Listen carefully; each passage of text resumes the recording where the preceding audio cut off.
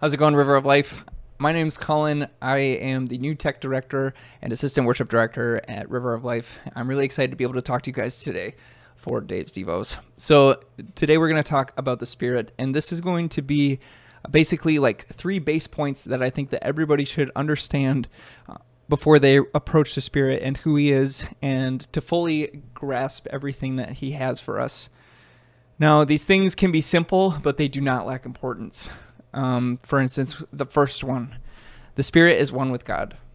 Now, Paul talks to the Corinthians about this because they had a problem with paganism, and they were oftentimes confused about who was what and all of those things. And so they didn't want to Paul didn't want the Corinthians to be distracted by the Spirit. He wanted them to realize that the Spirit is part of God. It's not something that you should worship as its whole own entity. It's one with God. And so it's super important that we understand this, because if we don't, we can put the Spirit on a back burner. Whereas we look at the Father and we look at Jesus, and most of us can see like the clear necessity that we have in order to put them up on the pedestals that they literally do belong on. And the Spirit can often be forgotten within those. And I'm not saying that all of you or River of Life at all has an issue specifically with this. I just think the church as a whole can oftentimes forget the importance of the Spirit.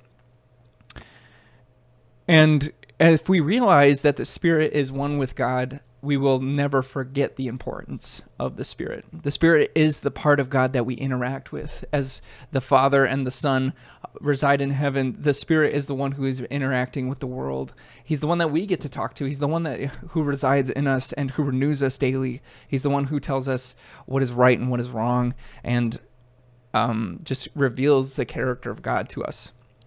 And so with that as our base of thinking through these next 2 topics, we can really try to understand more the importance of the Spirit. The next thing I want to focus on is the Spirit as the one who brings community. Now, in verse 13 of 1 Corinthians 12, we can read, "For all were baptized by one Spirit, so as to form one body, whether Jews or Gentiles, slave or free, and we were all given the one Spirit to drink." Now, oftentimes we can think that we are the ones that bring community to the church.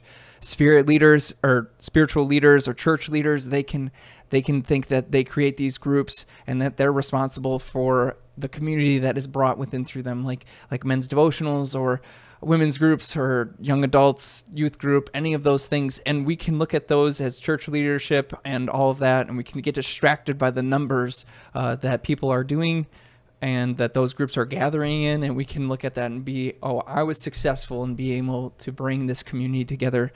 But we cannot forget that the Spirit is the one that brings community in the church. He's the one responsible for it all. And if we have him as the center of the community, that's when true fruition of spiritual fruits will come forth, with the distraction of church leadership looking at numbers and being like, oh, that's a successful group that I created because of the numbers that it's providing. Or as members of groups, we can get distracted by things like popularity, or am I truly being someone who supports this group, or am I being left out, or anything of that sort. We can get distracted by those things if we don't have the Spirit as the center of what community is about and what that group is about.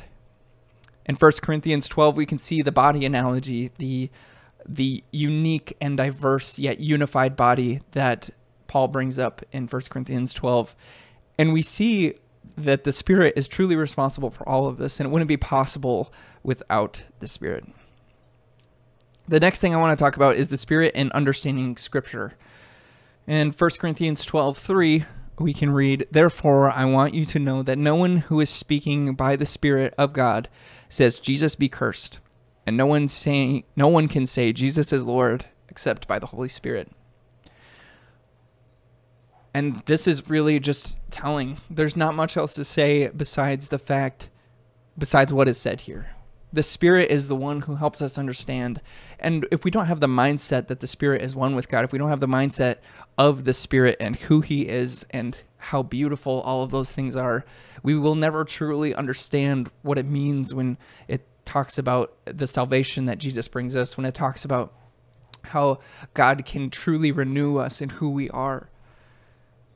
If we come without the Spirit as our base of thinking, and without it being our base of understanding and belief, we can come with biases and presuppositions. Well, we still will come with those things. If we have the Spirit, it gives us motivation to be able to address those things. It gives us motivation to be able to look at the history of Scripture.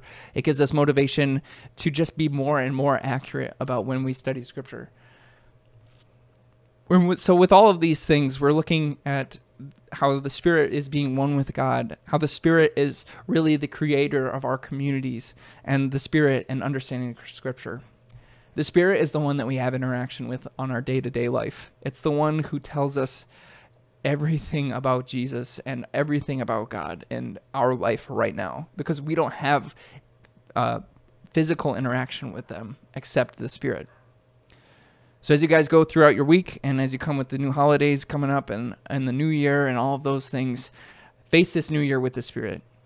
Realize that the Spirit is the one who's responsible for it all. And I hope you guys have a wonderful day, and thank you for this opportunity.